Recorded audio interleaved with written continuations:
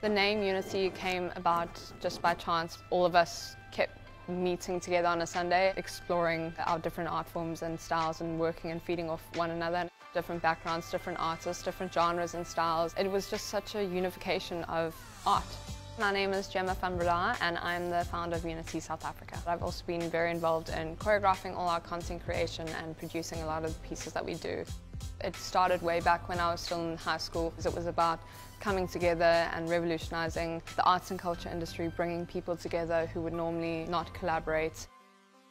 We knew we wanted to make it something that other people could join and that could actually stand as a business and sustain itself. What we really like to do at Unity is give opportunity to people who normally wouldn't be able to engage and experience the arts and culture industry because it's such a secluded industry. It kind of seems that it's impossible to reach, especially when you're in school. You seldom get the opportunity to perform professionally and engage with other professionals in the industry. We are so inclined to using technology, it's kind of second nature to us. It's so multifaceted, it's more than just a dance organisation or a drama organisation. We pull artists from all over Durban at different times for different projects and we make sure that everything is filmed and posted to social media.